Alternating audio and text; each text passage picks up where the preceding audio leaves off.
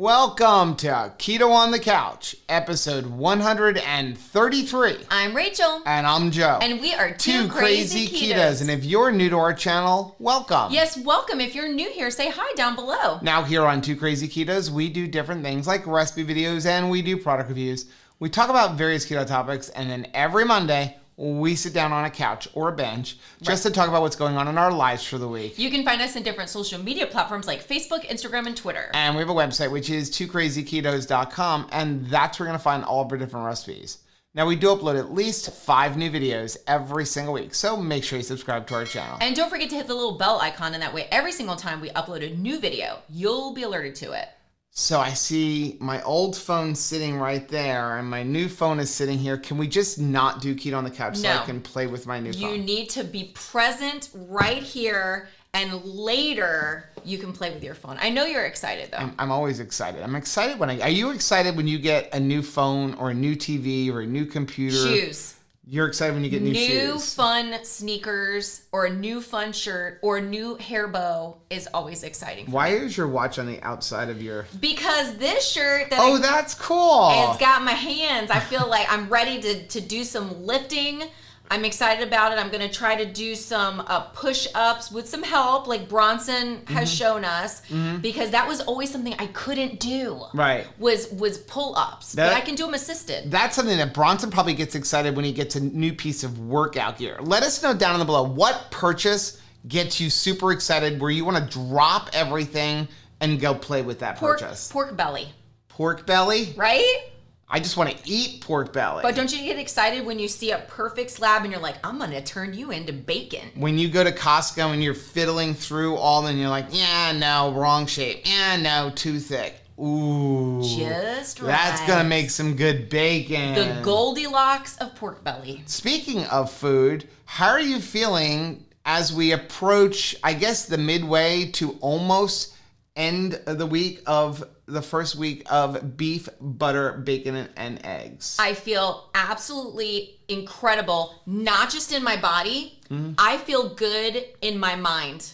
I feel like we are helping to undo some hang-ups that I have had with food for a really long time. Yeah, that's something I'm experiencing. And we don't want to get too much into it because we do have an entire playlist, because we are vlogging every single day, which is a huge undertaking, but we think it's really important to document our journey. That playlist is going to be right over Rachel's head, and you can watch from day 1 all the way up to whenever you're watching this video. But it is definitely unlocking some of the things, because some of the hangups that I know I've had, and Rachel experiences a lot of the same ones, is overeating. A lot of people you hear on keto, like, you're not going to be successful unless you intermittent fast, which is something that Dr. Barry's like, throw all of that out the window. Eat as much as you want. Eat as many times a day as you want. Just only eat from these 4 things, right? Yeah. And it's really messing with me, because I feel like I'm not supposed to be eating. I feel like I always gain something when we put ourselves through a personal challenge. I think we need to. I remember doing the reverse diet that we did with Keto that was Savage. Scary. And contemplating the thought that I could have more than the 1,000 or 1,200 calories that a woman is supposed to have, you know, a day. And I don't think that I could have gotten to where I am here without us first going through that challenge. So there's always something that I learn, and I love the fact that I'm never too old to be open to new things. Yeah. Now, a couple of comments that have come up in the posts on the actual videos for the beef, butter, bacon, and egg challenge. Number 1, some people curious about sodium, like, are you eating too much sodium? Had a few negative comments that we've had to delete, bashing sodium. So to address that, here's what I'm gonna do. I'm gonna point you to a video that Dr. Robert Sywis, the carb addiction doc, just recently put out. I'm gonna leave a link for it up here. And that video, and Dr. Barry has one as well, but in that video, he talks about how you basically cannot overeat sodium. Your body's gonna get rid of it. And the bigger culprit to high blood pressure is under eating sodium. So definitely go take a look at that video. It's an eye opener. And even when we talked about that during our live stream, there's a few comments already popping up saying like, wow, now I'm looking at some of my labs and my doctor said my blood pressure is high and my sodium level is low. Well, what if we increase the sodium, and now all of a sudden your blood pressure goes up. So it's a really interesting video. So go take a look at it. I love the fact that you can watch what we're doing and see what regular, ordinary people can do with themselves. But I love getting to point you guys to real medical doctors, because we're not a medical doctor and we're not trying to make any claims for that. We're just showing our personal journey. Right. But I love being able to point you to doctors that can, you know, let you see the whole picture. And that's what we say all the time. Listen, you want medical, well, they're not even giving you medical advice. They're going to give you some medical opinions based on their own knowledge, but they're never going to tell you exactly what to do with your life. That's up to you to decide and discuss with your physician if that's something you're looking to do. Yeah. But we love being able to point you to Dr. Barry, Dr. Boz, Dr. Cywis, and other people, you know, Dr. Jamie Seaman. Let them give you some medical, not advice, but opinions on different things. And then we're going to hold your hand through it. We're going to give you the support that you need. And that's why we love working with all them. And they're also amazing. Now, one thing about all of that is that we decided, we took a couple of days because we had a bunch of stuff going on, but on Monday, the day this is releasing, we're going to be going and getting some labs. So it will be a weekend, but I'm interested to see like where are our labs right now. And we're going to get basic labs. We're going to get A1c, we're going to get our insulin, our glucose, and then a lipid panel. And then we're going to check it again when we're done with this whole thing and see what happens to them. Do they improve? Do they remain the same? Do things go up? So I'm really curious to see how all of that goes. Me too. The other thing that a lot of people have been asking about is things like, you know, butter and heavy cream. And so Dr. Barry basically picked the 4 things of beef, butter, bacon, and eggs, because those are things that we tend to not binge on outside of our eating window, right? Yeah. When you think about what are foods that you've binged on, cheese and potato chips and wings. And so you wanted to give you something that you wouldn't normally binge on. Not that the other stuff is bad, but he's like, if you stick to these basic things, you're not going to gain a bunch of fat. Well, and I love the fact that chicken's not a part of it. It's not because chicken is bad. I mean, he talked about it being too lean. Too lean. But I have a history with chicken nuggets. And I have found what is at the bottom of a Tyson's, you know, beer battered chicken nuggets bag. Right. So I actually like the fact that we're not doing chicken.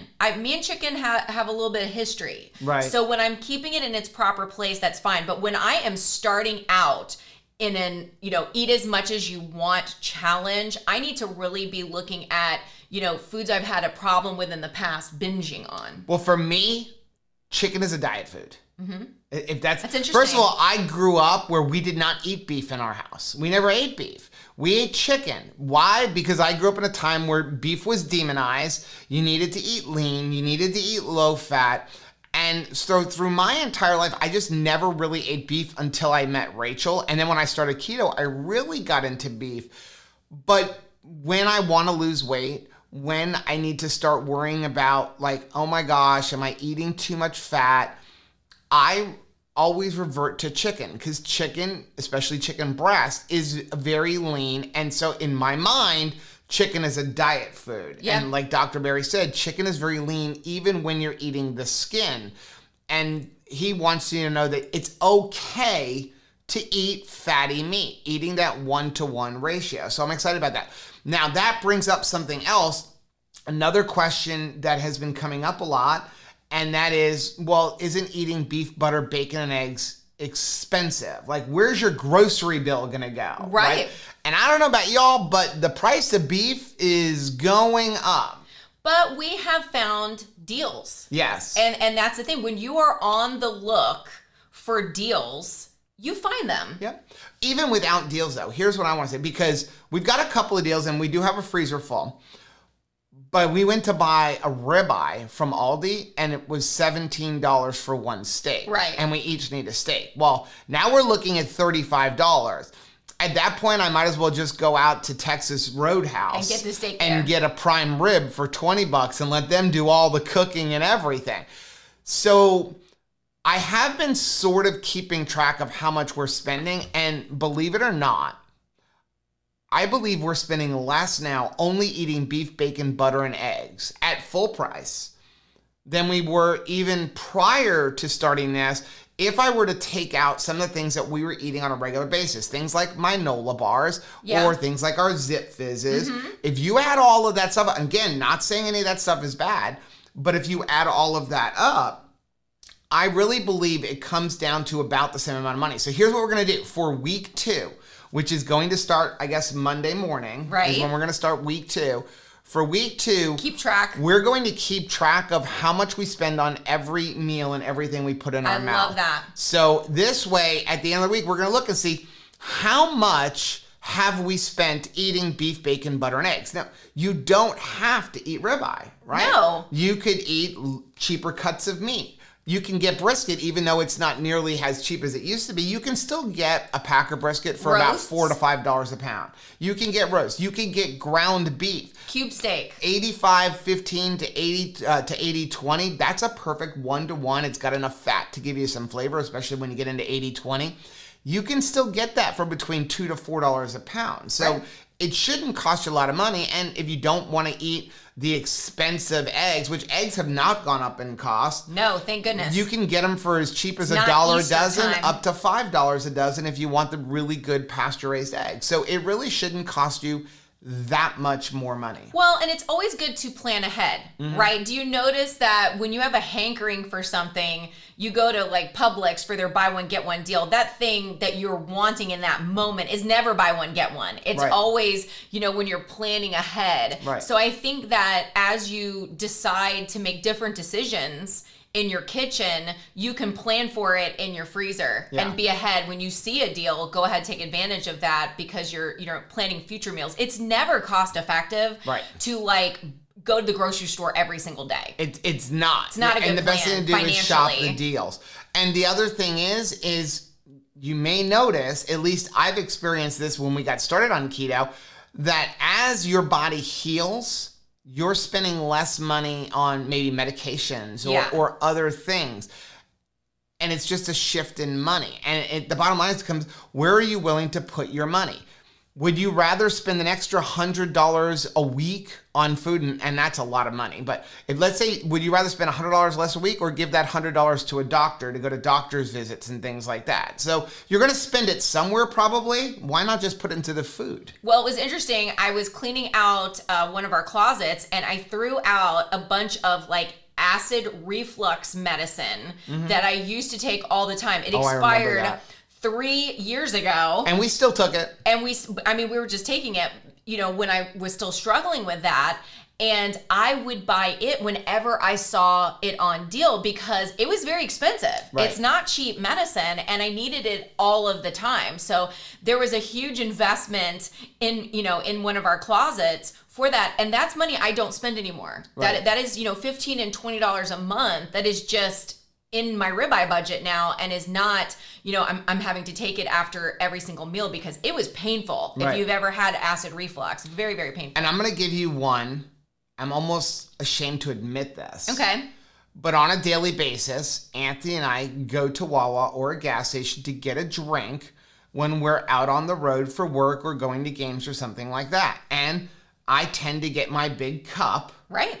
And I fill it up with some type of drink. Sometimes it's seltzer water. Sometimes it's like a Diet Coke. Sometimes it's iced tea. Well, right now, the only thing that I can have other than water would be seltzer water, so long as there's no sweetener, because we're not allowed to have sweeteners. That refill used to cost me 99 cents. So that's $7 a week that you're not spending. It's up to $3 now. Because I don't know if y'all have seen the price of soda recently, but even soda's up to like $6, $7 for a 12-pack when it's not on sale. So let's just cut that in half. Let's take the lesser. We were paying $1, now it's up to $3, so let's say $2 a day. So right there, I'm saving $14 a week. If you say I only get it for 5 or 6 days, that's $10 a week. That instead of putting it into buying that fountain soda, which is not good for me. How many dozen eggs could you buy with $14? I can get a couple of pounds of ground beef. That's at least 3 pounds of ground beef right there. And if you eat a pound of ground beef every single day, you're doing really. A pound of ground beef and a half a dozen eggs, there's a meal. Yeah. Right? Maybe a few slices of bacon. When you said you're like ashamed to admit it, I thought it was, you were talking about, and now I'm outing us, the other medicine that I threw out that was in the closet, Beano. Oh. Because you would take that and there would be no gas. Right. Because gas was a thing. It was. Pre-keto. I mean, we would joke and be like, you know, Dad would start to go like this and all the kids would be like, we know what's happening next. And so, yeah, that's another thing that we don't have. We don't have it. And even if you do have a little bit of gas, it's not smelly, right? It's just, it's like air coming out. It's not like we have to sell the house now. Yeah. Let's do this. Let's take a quick commercial break and then we'll come back with all of our comments. I have no coffee for this keto on the couch because I've already drank my 1 cup. I really thought you were going to leave today's coffee for keto on the couch, but no. I needed it because I was a nervous Nelly, not because I needed to wake up, but I needed to hold something comforting as we try to integrate the baby chickens into our backyard flock. It's a nail biter and I can't bite my nails. That was very interesting. Right now they're all running around out there, but they're in their separate corners. And Rachel was actually doing the premiere for our interview with Abby from House of Keto. And I went out there and I'm like, I can't find them anywhere. I couldn't find the babies. And I'm like, I see feathers inside of the bottom of the hen house. That's so scary. But I don't think it's the baby's feathers. I think it's molting from one of the other ones because they're like a brownish orange color and none of the babies have that brownish orange color. Have we ruffled their feathers with the adult chickens?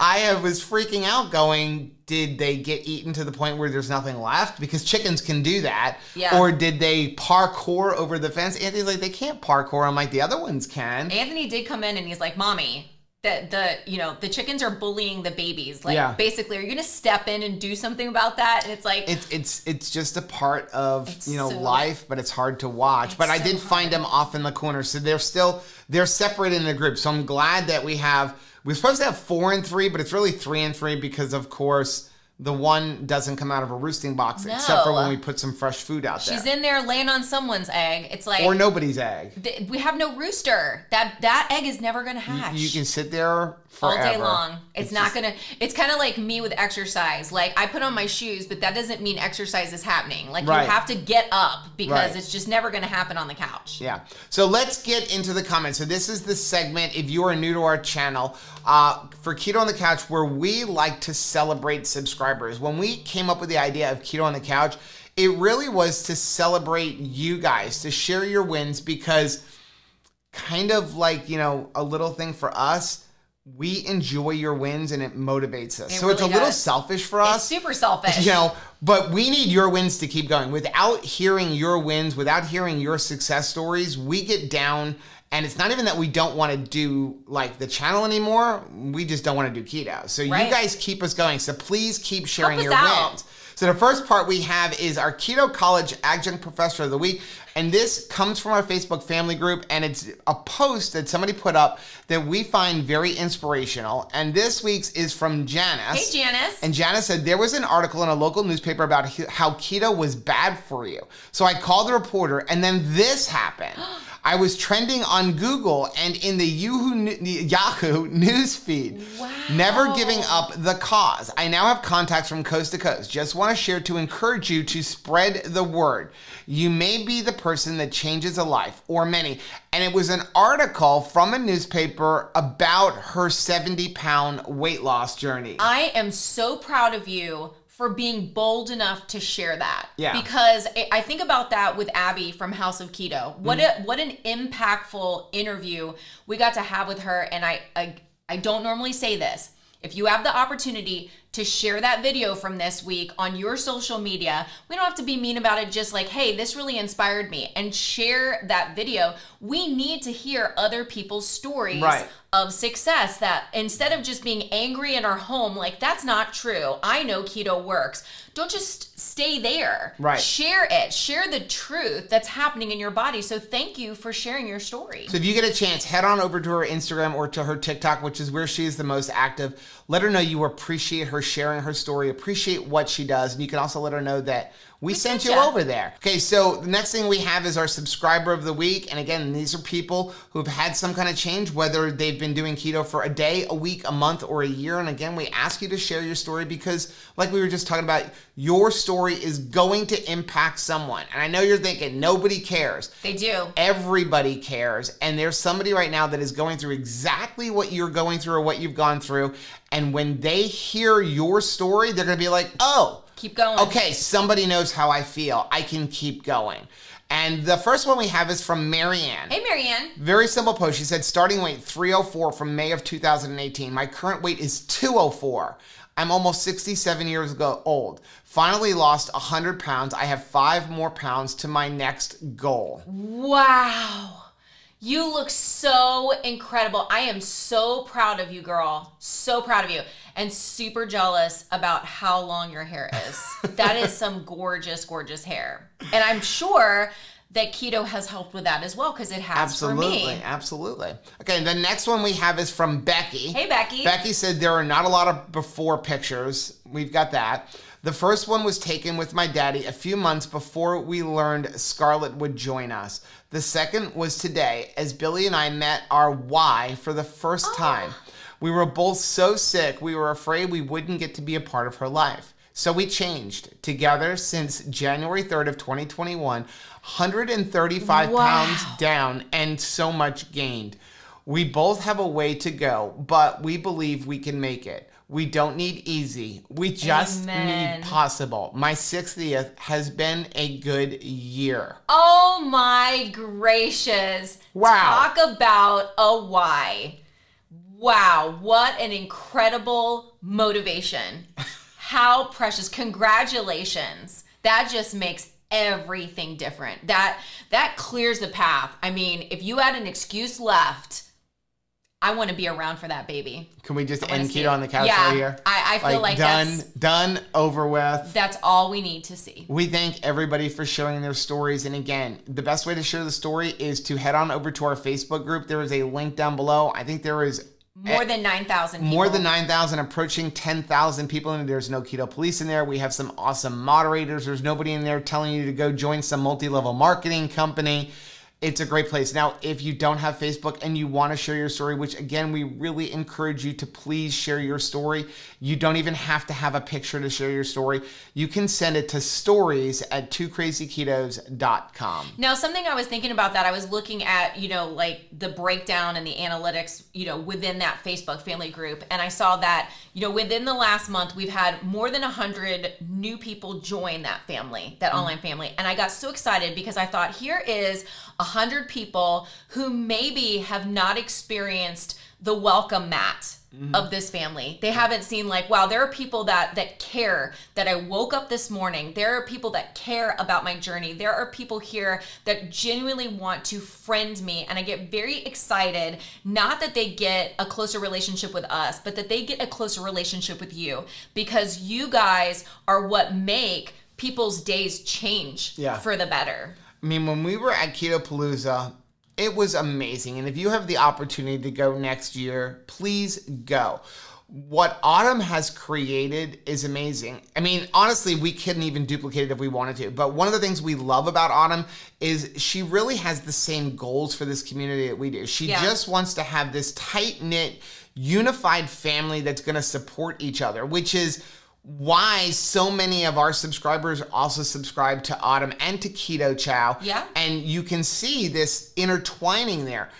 But it was so amazing to head to Keto Palooza and sit there and meet all of these people who we've only known virtually, right? We've only known by seeing their name or their picture come up. And it was funny because you'd have to meet, like, what's your online handle, right?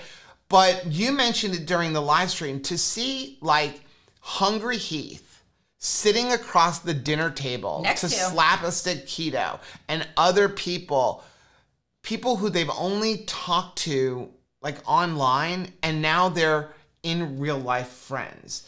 To see Shauna hanging out with Rachel and with Miriam or with Susan. To see people walking across that bridge with people who they've never met, yet holding hands and cheering them on. Yeah. That's what this is about. We need community. I don't even want you to go to a conference to like hear from the speakers. Though the speakers are awesome, the community is what's going to help you keep going. And that's the day-to-day love. That's why we're flying out to Las Vegas. We're flying at our own expense. We're staying in the hotel at our own expense.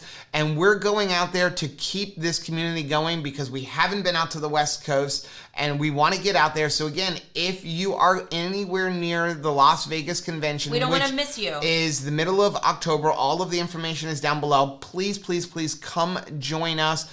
We're going to be in there from like Thursday afternoon on. I know Autumn is going to be there. I know Erica's going to be there. Bronson is going to be there. So excited. None of us are speaking. We're just going out there to hang out with this community. Because we love you, and we are super glad that you are breathing in and out today. That's right. I am just glad that you're alive. Let's get into the comments. The first comment from YouTube is from Slap-a-Stick. Hey, Christopher. He said, yes. Share your story. Share it with anybody who will listen and with those who won't listen. Share it with people who have never heard it and those that have heard it 1,000,000 times. Share it with people who have medical issues and those who don't yet. Share it with the carnivores, the vegans, and everyone in between.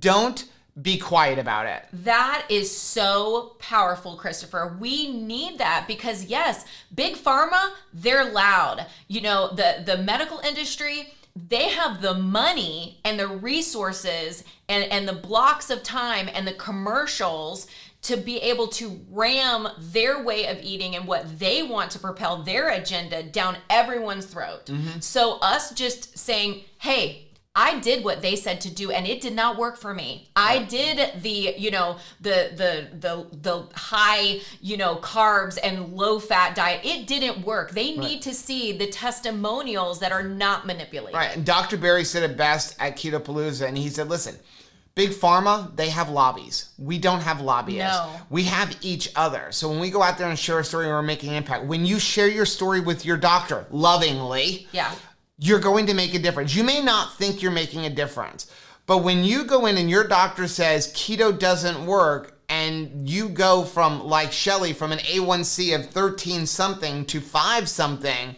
you can lovingly say to your doctor, have you ever seen this before? I mean, Dr. Barry's like, that doesn't happen. And he's like, there's no medication to take your A1C from a 13 to a 5. He's like, the only way you take your A1C from a 13 to a 5 is if you somehow fall into a keto pool. Right? So when you start having all of these changes and then you go to your doctor, even if your doctor isn't on board, what it does is it raises their eyebrows. They start going, there's got to be something to this. Let me start researching more. And that's how we're going to make an impact. I have an armpit cat. You have an armpit cat?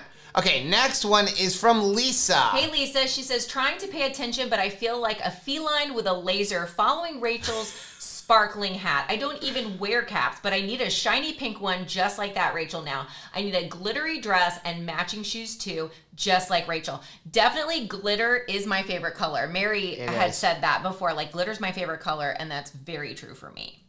Next one is from Mrs. Venard. Nice. Says, it appears that our scale broke this morning. Aww. My husband put new batteries in and it's still not working. My non-scale victory today is that I am not rushing out to purchase a new scale. So good. I'm going to live without one for a while and just keep doing the things that I know are moving me forward without the scale telling me I'm doing a great job. I'm doing a great job without the scale is telling me I am or not. That is so good. So I really wanted to get on the scale this morning. But the scale is the devil and the mirror is a liar. And I was sitting there thinking like, you know what? I'm just going to get on it. But there was something about the accountability of this challenge that I said I'm not getting on the scale until this is over. So you guys keep me accountable. So I will follow the rules of this challenge and not get on it. I have to trust that if I am eating the right foods, that this will work. And it is so scary, the thought of the scale going up, but I am not quitting this challenge. So why torture myself? That's right. Why not just let it do what it's supposed to be doing? Because it may go up before it goes down. Doesn't everything get worse before it gets better? Right. When I start exercising, aren't I sore before I start to see, muscle development? Of course. Right. And the thing is you're healing yourself. If you're really doing the beef, butter, bacon, and egg the way Dr. Barry has suggested, which is no sweeteners, not even stevia, you are essentially eating 0 carb. I mean, there may be a couple of carbs in an egg, but believe me, you're not going to get near 10 or 20 carbs, even if you only eat eggs. You're not going to be able to keep that many eggs in you. Right. So you're essentially eating 0 carb. Your body only has one place to go. Unless you're going to just do nothing but eat sticks of butter, you will heal. Yeah. again, the reason we're saying don't get on the scale is because if you get on the scale and you do see that increase, and we've noticed a couple people say, well, I got on the scale, I'm up 2 pounds, I quit. That's the problem. That's why we're saying don't get on the scale. Trust the process. Is it hard? Absolutely. But I can tell you, without even getting on the scale, I don't know what the scale says. But I can tell you, I feel better. Feel good. I feel like I'm slimming down. Rachel said to me today, and we took a picture hot, 3 days ago, and I said, she's like, why don't we take a picture and see if you see a difference, even though it's only 3 days in. I feel better. So if at the end of this challenge, I feel better, and my pants are looser, and my shirt is looser, if I'm up 10 pounds, does it matter? And now I know I probably at one point would say, yes, it matters. And I'm sure a lot of you would say, yes, it matters. But if you're healthier and you feel better and you're off of medications, who cares what the stupid scale says? Because again, and that was really brought out by Bronson, we're not chasing a smaller bathing suit. We're chasing quality of life. That's right. Am I enjoying my life? Am I able to do all of the things that I want to do and not be limited by how I feel? Right. Okay, next one is from Gene. Hey, Gene. He says, what a great motivation to hear my story read by someone else. My frustration is my weight fluctuations. I've heard you say many times that the scales are the devil and I shouldn't worry if I'm doing the right things with regard to what I'm eating. My pants do feel looser, but a lifetime of dieting has ingrained in me to weigh in every morning. I'm going to commit to myself no scales for 7 days to start. You got this. Before keto, my A1c was slowly climbing every 6 months with my doctor's checkup. Last reading was 7.3. I can't wait for my December checkup. Gene, we are so proud of you. Proud of and you. yes, that's the problem. It's been ingrained that you have to worry about that scale number. But as I've said before, The Rock, he weighs a bit more than me. Yeah. A lot more than me. I would like to look like The Rock, even if it means that scale number says I can't go on a ride at Universal Studios. Right. I would love to look like The Rock. I don't look like The Rock. I probably weigh about 100 pounds less than The Rock. But muscle doesn't weigh nothing. That's right. Yeah. And so I know it's really, really hard to not get on the scale, but we really, really have to trust it. And you've got this. You are doing so well. I'm so proud of, I see your progress pictures, and we're just going to keep going and trust the whole process. Next one is from Yvette. Hey Yvette, she says, thinking about going to Vegas, just not sure if I can swing it. Also, I'm pretty shy until I get to know you, so I worry about that. Okay, so we're going to say this to everybody, and I know we say it a lot, but we're going to say it again. If you see us, please stop us and say hello. Please, we're nobody. No. Okay? We're nobody. And I got news for you. If you see Dr. Barry in the middle of Disney World and walk up to him, Stop him. He's going to give you a big hug. Yeah. He is going to be happy when you walk up to him and say, do you know the impact you've made on me? It's amazing to see the humility in all of the people within the keto space. You've got a friend in me. I'm always excited to see you. So you're not coming to the conference with no friend there. You know, Right. That's always hard when you come into a space and you're like, where is my group? Is there any, I remember going to like SAT prep classes and thinking this would be better if I knew somebody here in this class, and I would go into this big auditorium and I know no one. Right. And it was very like, where do I sit? Who do I talk to? Like, This is so weird. That's not the case. Right. You know us. So if we're going to be in an event, or if Autumn is at an event, Bronson's at an event, Erica from Beautiful Girl Con Keto is at an event, like, come up and talk to us, because we're there for you. Yeah, the one exception may be, please don't come up to me at the urinal in the restroom or something like that. Shake hands But- right there. But other than that, please, we're nobody special. We're two dummies who decided, hey, let's start a YouTube channel as a joke. Yeah. I mean, we just care about people. So please, please, please never be afraid to come up and say hello to us if you see us on the street or at some type of a conference. Next one is from Donald. Hey, Donald. He says, we are booked for Vegas and we can't wait to meet you both. Coming in from Southern California. So excited. That is so awesome. Donald, we're I cannot excited. wait. Next one is from Vicky. Hey, Vicky. Vicky said, my dad also died with Alzheimer's. He drank tons of milk and he loved processed food. That's all that he would eat. I've known about this lifestyle since January of 2020, and I'm 64. I've lost 100 pounds, Wow. 20 pounds left. I'm definitely going to be accepting the beef butter pork challenge. Thank you for all you do. Vicky, thank you so much for sharing your story. And I love when everybody like adds their age to it, because somebody is just reading that story and they're precisely 64 years old, or they're precisely 78 years old, and they have used age. It's an ageism on ourselves. That's right. That we think that there's no way, if I am this age, success is over. The possibility of change or reversal in our health diagnosis is no longer a possibility, because we've reached the age when we should accept that we're going to deteriorate. Yeah. So it's very important for someone to say like, hey, I'm in my 60s and 2021 is my year, because things can happen for the good. Yeah. Next one is from Pat. Hey, Pat. Pat said, I so identify with many things you share. I too have been identifying my triggers. I spent so much time and money trying to replicate them. Thank you for saying that you need to severely limit having them around. Wow. I felt guilty consuming so much of them. It's very freeing to know that other people struggle with this as well, and that the right decision is to cut them out totally, or at least for the most part.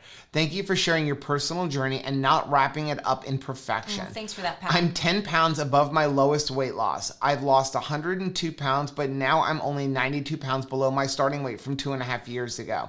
Your comments today have really hit home for me, and I now know what I need to do to get back on track. Cheese is hard for me to give up. I'm able to stay with just hard cheeses like cheddar, but we'll try the BBB&E challenge just to clear my addictions to other foods. Thank you again for all you share. Well, thank you so much for sharing that. That is very precious for us. It's nice to know that we're not alone and that you guys don't expect perfection from us, because we're going to let you down if that is what you're expecting. And we're going to let ourselves down if we feel that that is the standard. And going to Ketopalooza, it's always a little challenging, because personally, I'm always concerned that if people see me in real life, they will be disappointed in me, because they'll be like, you're not fun, you're not cute, like I don't like you. I think I liked you at a distance much better than I like you close up. And you know, that is Rachel hangups from elementary school on. So I'm really thankful that people can love me right where I'm at, and we love you right where you're at. And whatever, you know, your past hang up was, we're just excited and celebrating the fact that you're dealing with your issues. That's very brave. Yeah. And we all have different issues, and it's important that we don't try to put other people in the same classification as us. Yeah. I mean, it's just too hard to be fake. And, you know, we do share our struggles. Why? Because number one, when we admit our struggles to you guys, it helps us grow. Yeah. So some of it is, again, selfishness. It's, if I don't say it to anybody, it doesn't exist. Yeah. But now I'm telling you, hey, I'm struggling with it. I'm getting it out there. It's like admitting your addiction. The truth sets us free. And, you know, maybe we don't struggle with the same things that other people do. Like, I personally don't struggle with the desire to eat a bunch of sugar, or to eat a bunch of bread, or to eat pizza and carbs that I used to eat. What do I struggle with? Sneak eating, overeating, eating lots of nuts, wanting to have a lot of snacks, especially in the car. My biggest struggle is boredom eating. Like, driving home from Kentucky was difficult for me, because I'm used to, when we're in the car, you just have unlimited food. But on the beef, butter, bacon, and egg challenge, there's only so much you can have. Yeah. It's pretty much hard-boiled eggs and beef jerky or hamburgers. And as you're driving, you don't want to stop every hour. So you get full real quick eating those few things, and you're not snacking on things that are going to make you want to eat more in an hour. Yeah. Next one is from Jane. Hey, Jane. She says, if you can eat butter and it comes from cream, then why can't you have cream in your coffee? Okay, so a couple reasons. Number one, cream is much easier to overeat than butter. I mean, just think about, how easy is it to drink a tablespoon, an ounce, or 4 ounces of heavy whipping cream? And how easy would it be to eat 4 tablespoons of butter? Yeah. Also, so when you make butter, you end up separating out some of the milk in the form of having all your lactose, which is your sugar. So when that comes out comes the carbs. So heavy whipping cream has roughly 0.4 carbs per tablespoon. Butter, actually, believe it or not, does have carbs. Did you know that? I did not know that until this week. It is 0.0125 carbs per tablespoon. So even an entire stick of butter has 0.1 carbs. So if you wanted to look at just the carb aspect of it, you would need to eat 4 sticks of butter to get the same amount of carbs in just 1 tablespoon or like of heavy whipping cream. That really puts it in 4 perspective. sticks to get the same amount of carbs as a tablespoon of heavy whipping cream.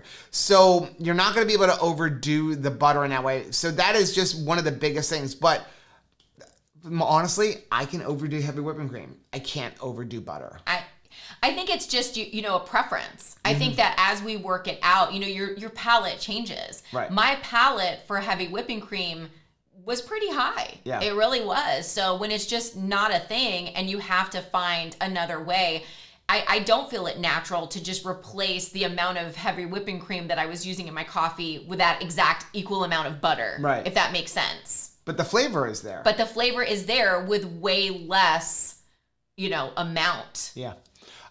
Next one is from Michelle. Hey, Michelle. Michelle said, Rachel, what changed or is different with less coffee? Because that's my hang up. It's interesting because I used to really let coffee boss me around, and I think a lot of my excuses have been worked out. Almost like I can't start my day. I can't be expected to adult. I can't, you know, be present in a meeting that I have to go to if I don't have my coffee. Like my coffee was my permission slip to do my day. Like I've been able to wake up without coffee. I have been able to attend meetings and do the things that I need throughout the day without being, you know, propped up by coffee. So I have enjoyed my coffee, but I haven't, you know, I no longer have the headaches and the anger that I used to have when I really had worked myself up to 2 pots a day and then suddenly don't have it. It's definitely a detox that you have to go through. And I think that's whenever, you know, you're trying to work something out of your day. I think that I had worked that bliss point of caffeine to such a high level that anything less than just an inappropriate amount that anybody, I mean, I could go to Starbucks and tell them, you know, I'm drinking 2 pots of coffee a day, and they'd be like, you need to slow down. Right. So I'm very glad that I've been through that detox, and now I'm enjoying my cup of coffee, but I'm not letting it, you know, choose the agenda for the day. And the bottom line is this: we shouldn't have anything in our life that has that much control over us. Yeah. Is that hard to say? Yes. Is it probably a little mean of me to say? Yes. But I have to admit to myself, something that has always, even on keto, had a control over me is diet soda. And for 2 years, before I really discovered Zevia, because I wasn't willing to pay for Zevia, my attitude with diet soda, like Diet Coke, was I've given up everything else. Yeah. I've given up all the sugar, all the pasta, all the bread.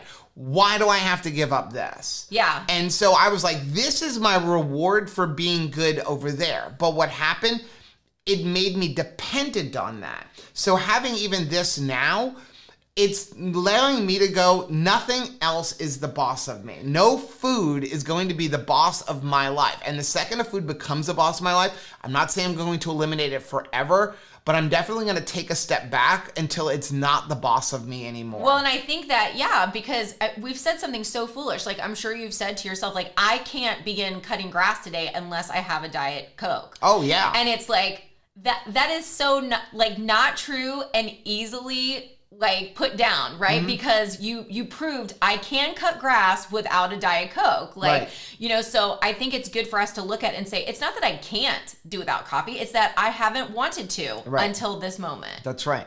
Okay, let's take a quick commercial break, then we'll come back with all the Facebook comments. I am so tired of this thing and my phone saying scam likely. Apple, can you just please make it so that when scam likely shows up, don't even ring my phone. Yeah, I don't even want to know. I'm so tired of it. Scam likely, right to voicemail. Here's the funny thing. I had to show Caleb yesterday that I have begun getting the recommendations about my extended car warranty in different languages now. So it's like they thought, well, maybe we're not speaking the same language, so I'm just going to try a variety of different languages, and maybe that will make it feel more important for you to call me back. Well, my one that I was always getting was the text messages saying, do you want to sell your home? And so I took a page out of Steve's book and started responding, absolutely. Starting price is $750,000. So now they don't text me anymore, they email me. Right. But they're not texting me anymore. I'll take it. Okay, let's get into the Facebook comments. The first one is from Julie. Hey, Julie. Julie said, my husband and I are starting keto, and I'm wondering, do you need to count calories on the keto diet? I know I need so much protein and fat, but was not sure about calories. Great question. Really good question. The answer is no. I'm going to direct you to Dr. Barry's video right up here of why counting calories is stupid. Now, we were talking about this on live the other day, and the thing is that you get a lot of people who say you need to count calories. Calorie restriction is the only way you're going to lose weight. It's simply not true. Rachel has proved that. She lost weight, but ultimately gained weight. I think we've all proven that, because when you restrict calories too much, you screw up your metabolism, and now you're going to pay for it for years. But the bottom line is, if you want to count fat calories and carb calories, I'm in support of that, because you can overeat fat, even on the keto lifestyle. You can gain weight on the keto lifestyle. I've proven that. But protein calories don't count. Why? Because your body doesn't use protein for energy unless it absolutely has to, and it doesn't want to. Why?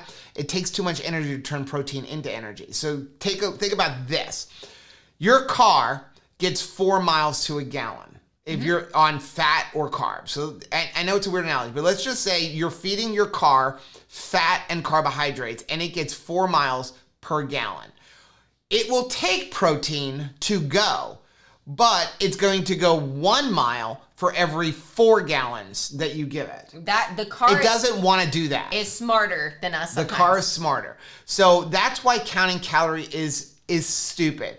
Follow the 1-to-1 ratio. We have a video on that. It's going to be up here. Bronson talks about it a lot. And basically what we're going to tell you is, what is your ultimate goal weight? What is the stupid, ridiculous weight that your doctor says you should weigh? You know, the books say I should weigh 168 pounds. If you've seen my pictures at my lowest of 182, I look really, really skinny. I can't even imagine myself 15 to 20 pounds lighter than that. But take that ridiculous weight that they say is your goal and eat that many grams of protein per day. Then on the other side, you're going to eat up to that much in fat and carbs combined. Don't go ridiculous on the carbs. Say 20 to 30 total carbs per day, and then the rest in fat. So for example, let's say your goal is 150 pounds. You eat 150 grams of protein, and then you would eat, say, 20 to 30 grams of carbohydrates, total carbohydrates, and then you'd eat 120 to 130 grams of fat. You don't have to hit that amount, but that's your limit. If you start going above that limit, you're going to maintain or gain weight most likely. So that's why just go that way and you'll be fine. Don't count calories. Counting calories is stupid. Next one is from Callie. Hey, Callie. I just weighed like I would at the doctor's office, and I'm 132 pounds. 20 pounds to go until I hit my goal weight. She is so much better than me. Can you ever imagine getting on the scale without clothes? My doctor would freak out. Well, I want to get naked at the doctor's office. Yeah, absolutely. I will wear. Can we do that? I will wear the lightest outfit to the doctor's office, like borderline inappropriate, always with flip-flops, because yes, in my brain, shoes weigh 10 pounds. True confession time.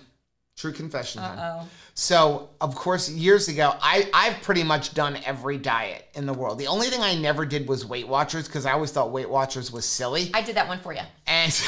But I did Nutrisystem back in the late 80s.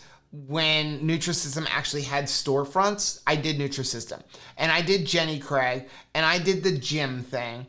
And I went to the doctor, and whenever I had to get weighed, I would go in there in the lightest clothes, like a pair of basketball shorts, no underwear, because underwear is going to weigh something. Obviously. Right? You have to go in with like a lightweight tank top shirt, because adding sleeves is going to add weight. Yeah. No wallet. Like, you just go in there. Took my earring out, because I used to have an earring. Would take that out. He's a pirate. I would wear flip-flops. Yeah. Because like now, I'm sorry, I'm going to have to cycle on barefoot, because I don't even have socks on. It's like a toddler dressed themselves. And I would even sometimes take a diuretic. Right? Who's done that? When you had to get weighed, you take a water pill 1 to 2 days before, so that your doctor or the weight loss place thinks, now who was I fooling? Well, and you were just, you're now I had to keep it up every week. I was going to say, and you're doing this for yourself. Right. You're going to this, you're having this weight loss journey. It's for you. Right. You're the person that works at Nutrisystem is not impressed with you. I would be so ashamed. Oh my gosh, I gained weight. They're going to just scream at me. Why? They weren't going to scream at me. I was giving them money every single week, right? They want me to gain weight. I'm very nice to someone who's just like handing me a fistful of cash. And P.S., for that Nutrisystem food, it's like, as you say the word, I could taste it. It was like horrible. It always seemed regurgitated to me. It looked regurgitated and it tasted. And it was like, it was heavy. Yeah. Do you remember that? Oh, I do. Ugh. Okay, next one is from Lee. Hey Lee, they say, I am a ketovore, carnivore hot mess. I have done all of the diets in my long history of dieting, including Weight Watchers, Atkins, low carb, keto, Joe's Just Don't Eat It, cabbage soup fad, and many other fads. I did cabbage soup and about pooped myself. It was so gassy. I am recently, since August 20th, 2021, trying to do this for health first and weight loss second. I still need to lose about 15 to 20 pounds, but more importantly, I need to control inflammation in my body. At this point, I am trying an alternating ketovore, carnivore way of eating, but I feel like I'm floundering. I have done a lot of research, and the more research, the more confused I am. I have no clue if I'm doing the right things. I am definitely low carb. I stay around 10 to 15 total carbs, but the inflammation is still there. Better, but still there, and so is the fat. The scale and the tape measure are not moving. Something is wrong. Anyway, here I am. I am looking for tips and support, and yes, still looking for information. I see you having to go up over the television. I have to go, like, there's a little cutoff. Here's what I'm going to suggest. I'm going to suggest you try this beef, bacon, butter, and egg, or some other variation. One of the things that makes this so awesome is it's very restrictive. And what does very restrictive do? It allows us to eliminate. Yeah. So, and again, you can't do it for a week. You need to do this for a couple of weeks. You need to say, you know what? I'm going to do this for 2 weeks to a month. See what happens. If you're still having inflammation, maybe eliminate something out of that. Maybe just do beef, bacon, and butter. Maybe you're having an issue with eggs. Most people who have dairy problems don't have a problem with butter because you've taken all of the lactose out. So, and even there, sometimes if the very small population that does have a problem with butter, they can handle ghee. So, but that's what you need to really do an elimination diet for a while. You might want to follow Nisha over on Nisha Loves It, because it's something she had to do for her Hashimoto's. But inflammation can come from things like having vegetables, having nightshades, some of the spices. That's why Dr. Berry says the best thing to do is eliminate everything, do that for a while, and then what you would do is slowly add back. So you've been carnivore for, let's say, a month, and I mean strict carnivore, like these 4 things, and that's it. Then you can say, you know what, I'm going to add some chicken in. Let me see how chicken does. Give the chicken with everything else a week or 2 weeks. Does the inflammation go up? Does it go down? Okay, no, everything's good. Okay, now I'll add in some spices, and different types of spices, and start figuring out what is causing inflammation. Make sure you're looking at oils too. The number one thing before you do anything, whether you are keto, you are carnivore, even if you're on the standard American diet, is get rid of the seed oils. The seed oils, we can eat perfect, and I did it. You will lose weight eating seed oils. Yeah. But you're not gonna feel good. No. I lost 100 pounds eating Hellmann's mayonnaise and eating bad canola oil.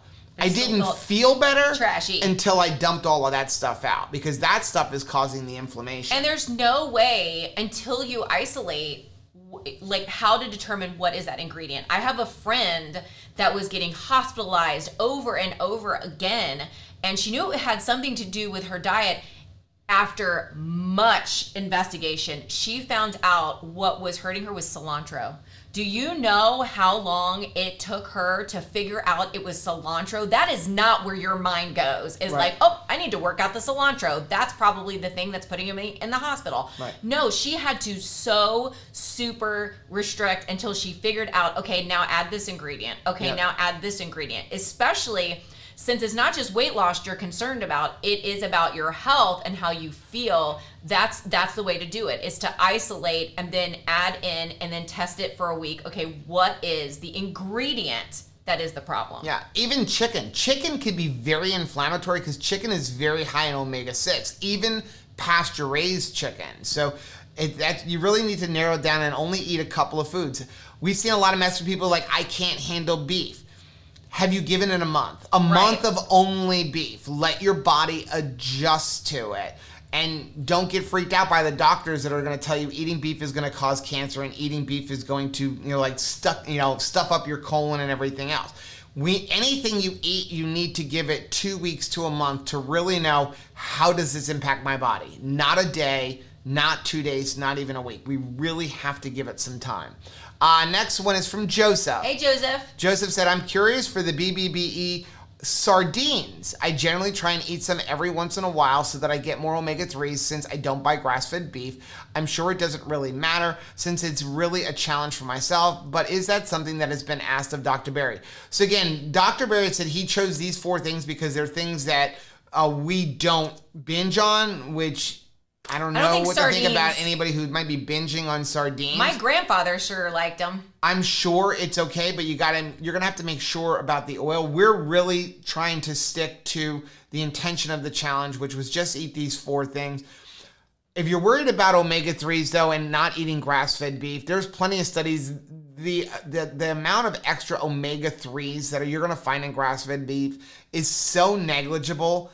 Don't worry about it. Yeah. The better thing to do is just make sure you're not eating the things that are really high in omega-6s, like a lot of poultry, like some of the bad seed oils and things like that. That's the real problem with that stuff. Also, it's a great time to remind everybody that if you are eating canned fish, tuna fish and sardines and mackerel and all of those wonderful things that we have because of canned food, make sure that they're packed in water or make sure that they're packed in olive oil that you trust and not the things that are packed in vegetable oil. Really scrutinize that ingredient because you will be looking at some inflammation. Yeah.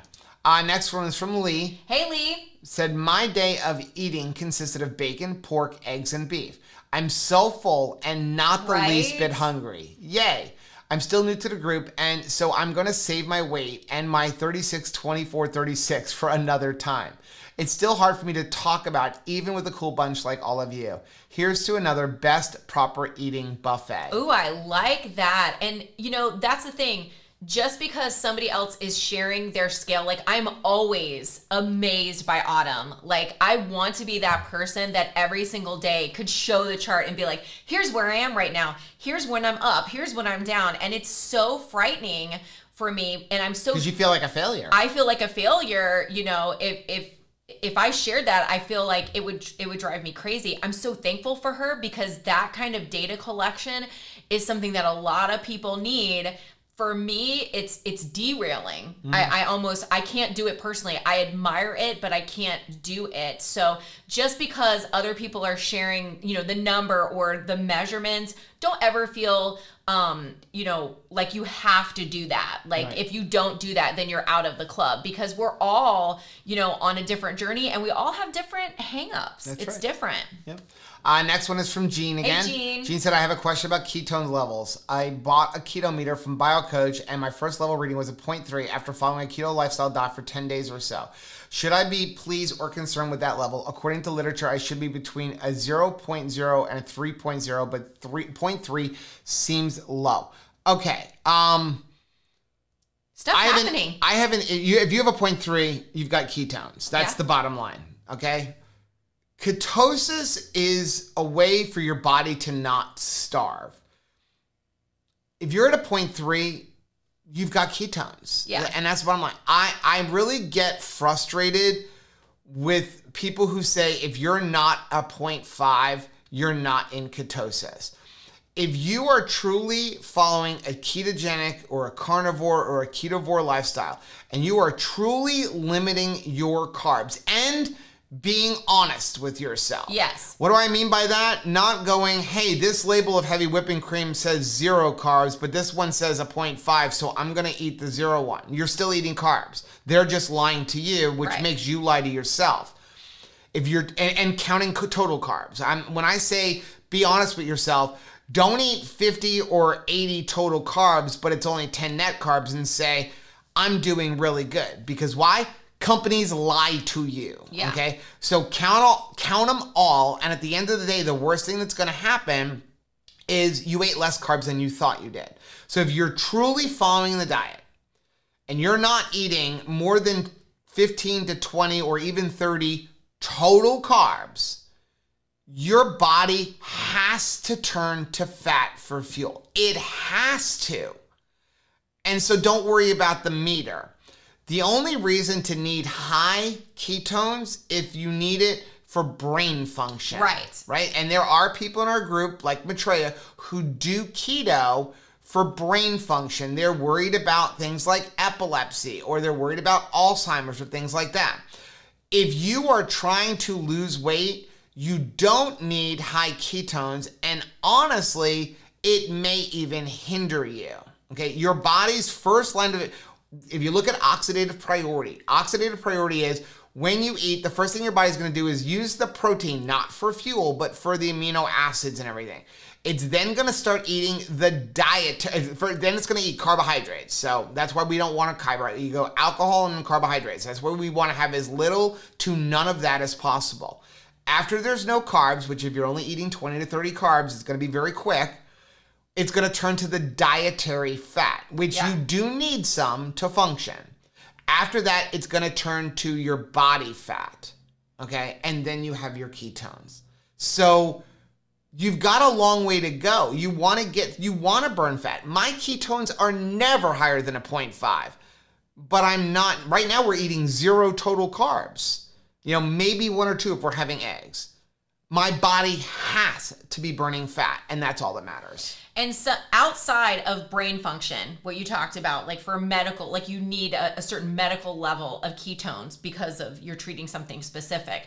If someone says to you, you are not like in ketosis unless you are got a 2 or a 3.0, check their social media and see if they're not trying to sell exogenous ketones, because a lot of times they may be wanting to motivate you to do that because there's something that they're financially gaining by pushing ketones. Right. And that's why, you know, with the meters, they're telling you you have to be a 0.5 for nutritional ketosis, which actually isn't true, because all that's doing is measuring blood ketones. What is it measuring? Excess ketones that your body's not using. Right. So if you test after a workout, well, your body will have used all those ketones up. It's going to be really low. So are you telling me that you shouldn't work out because working out's going to lower your ketones? No. That's one of the reasons that we don't really talk about blood testing. And we've actually started working with a company that we're doing a bunch of testing on right now called Biosense, because they have a device that's been medically tested that can tell you, are you burning fat? Right. Now, we're still testing it out on ourselves to really see how it works. But blood ketones for just excess ketones, unless you need it for brain function, it's just not important. What's important is that you're not eating carbs and that your body is burning fat for fuel. Next one is from Laura. Hey, Laura. She says, happy day. Last year, lost at 54 pounds. I lost 50 pounds. Oh, at age 54, she lost 50 pounds and was working on my A1c down 6.5 was my last one done. Fast forward to 2021 and my life derailed. Tragic loss of my 21-year-old grandson, then surgery, which they had to remove part of my pancreas and spleen due to a possibility of cancer. Luckily, pre-cancer and don't gain much at all. However, A1C went to 7.8 in 4 months pre-surgery. and on insulin and metformin. I went afterwards, understandably, with surgery. I am so determined to get off these meds, still stuck on weight, 80 to 100 more to go, and fighting the addiction part. However, today, after 5 months post-surgery, A1c was back down to 6.6. Tomorrow, jumping on my challenge to help me with the sugar addiction I'm still struggling with. I do love this way of eating, and it's time to get serious. Laura, I am so sorry for the tragic loss of your precious grandbaby. Yeah, you've got this. You're on the right track. You've got an awesome family in the Two Crazy Ketos family here. And we know sugar addiction is real. I will, to the day I die, say that sugar is the most addictive substance. Yes. And having this, and when we look at whether it's a sugar addiction or just a food addiction, when it comes to a food addiction, Rachel says it all the time. We need a little bit of our addiction every day. Yeah. And this is not to discount somebody who is a drug addict or an alcoholic. Not at all. But when you have a recovering drug addict or an alcoholic, they don't need that every day. They may mentally say that, but they can survive if they never have alcohol again. I can never not go into the grocery store ever in my life. Right. We can never not eat. So we're struggling with this addiction of, we have a food addiction issue, we overeat here, but we have to eat to survive. Right. So that makes it much more difficult, and the only way you're going to be able to get through that is honestly with support from people. And Abby talks about, like, probably all of us need some type of a counseling. And you know, not as professional counselors, but you have a family group here that can at least help hold your hand through this. And listen to your story. Yep. Next one is from Lori. Hey, Lori. Lori said, if everything around you seems dark, look again. You may be the light. Wow, how encouraging that is. And we do each have an opportunity to have an impact in our realm of influence. There are people looking to you and they admire you as a person. They love you. Maybe it's children, maybe it's, you know, other family members, maybe it's your church group, maybe it is somebody in your community, your neighbors. You have an opportunity to make a difference in the lives around you. Yep. Now we have one more, and that's going to be from Pat. Hey, Pat. Pat said, I'm planning on trying BBB and E next week since I have stuff going on this weekend. It has made me look at what I'm presently eating and realizing that I've really fallen for the keto extras. Things we think we need to keep us from feeling deprived, like sauces and treats. I realize that I consume way too much alternative sweeteners, electrolytes, teas, and chocolate, etc.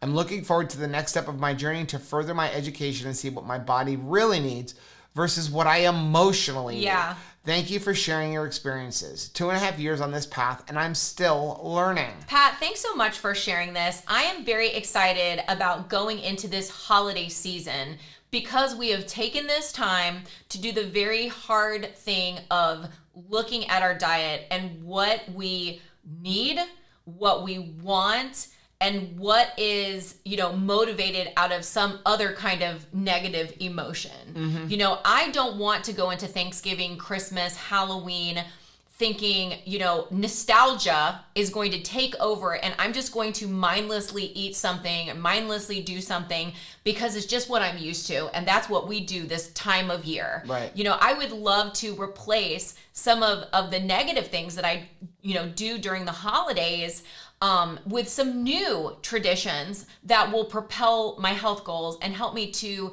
do what I want to do, which is spend quality time with family and friends. Right. So we can't go into the holiday season with a clear mind if we don't clear up our mind. So that begins in the pantry. And maybe there are some things that, you know, I've let them stay because they say keto on them, that it's time for me to scrutinize and just do better with. And that doesn't mean that I'm a bad person. That doesn't mean that I'm not a strong person.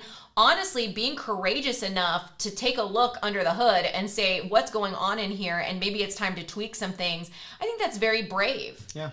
Well, that is going to be this week's Keto on the Couch. We thank everybody for joining us. We hope you guys are enjoying the beef, butter, bacon, and egg challenge. Even if you're not joining in on us, we hope you're enjoying the vlogs. We are vlogging every single day, so make sure you subscribe to the channel and you hit that bell button so you're notified, because right now we actually have 2 videos a day going up many days, one in the afternoon for the vlog, as well as one in the morning for our normal videos. Now, don't forget to join us on our live stream this week, but this week, our live stream is going to be a little bit different. If you are watching this when this premieres on Monday, rather than our live stream being on Thursday, we're going to be doing it on Wednesday. Why? Because we're going to Universal Studios with Anthony, and we want to make sure that we can give you guys the time, but also spend some time with our son. So that live stream, again, make sure you hit the bell button. You'll be notified. Will be on Thursday at 8:30 p.m. Eastern Time. Well, Wednesday. Or Wednesday. Wednesday. That's right. Wednesday. It will be on Wednesday instead of Thursday. Right. So if you like seeing videos like this, check out some of our other videos, which I have linked right over there. Also, make sure you take a look at the most recent video, which I'm going to put right over here. But whether you head this way or you head this way, don't forget to head this way. Subscribe to our channel and click the little bell icon, and that way every single time we upload a new video, you'll be alerted to it. Till next time. Bye.